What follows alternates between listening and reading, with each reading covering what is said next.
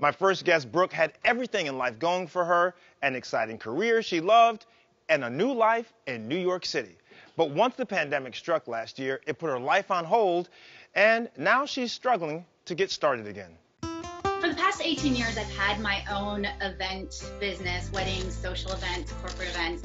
I was Barbara Bush's chief of staff from 2000 to 2003. I worked for the Ryder Cup matches, for the PGA. I've done the Final Four basketball tournaments. And as wonderful as my business has been, it has not led for me to have a social life. Last fall, I decided I'm going to move to New York City. I'm going to work on two things. I'm going to expand my business and I'm going to work on my social life. Everything in New York was going so great. And then 5 months into it, COVID happened and everything stopped. For the next few months, I tried to do projects and it just didn't work. My industry's illegal. You can't gather in groups. Eventually, I realized I need income. And so I started applying for jobs. I would say I probably sent out close to 200 resumes, but I received 0 responses. Aside from not having a career right now, the social life is gone. I'm just not the type of person that can really build a relationship with somebody over a video conversation. I'm used to making lemonade out of lemons, and right now I feel like I just itched my eye with the lemon juice. Brooke, welcome to the show. Thanks for joining me.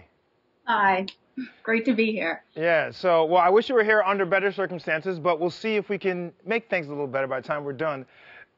Millions of people, of course, have been totally affected by the pandemic.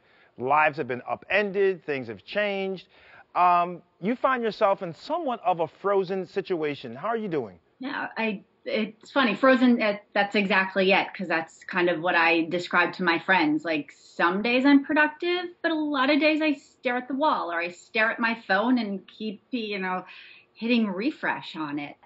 As far as a social life, you're not really volunteering or doing anything. There's a little bit of online dating, but it's, what does that look like? It's, are you somebody's pen pal at that point? Like, right. I want to sit across from a table, or I want to golf with somebody or walk around, and, I'm a little superficial. I want to see what their shoes look like.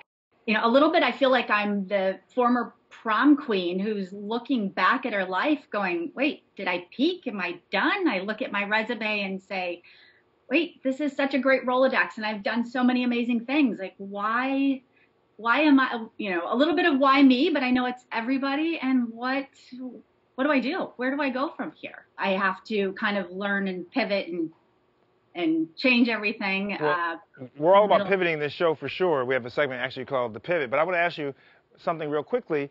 How are you paying the bills, for example? How are you getting by? How is this working? Well, I used to have a savings, so that was interesting. And it's fun because a lot of my friends in the event world will say, we went from having a wonderful, like one of the best or best couple of years. And I'm like, well, thank God we did, because that set us up to be able to do this. So It's tough. It's tough. It's scary. And for everybody, by the way.